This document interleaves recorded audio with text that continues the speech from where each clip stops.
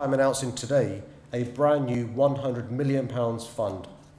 This new fund will make loans and equity investments in small businesses with the aim of supporting budding companies that are looking to take their business to the next level.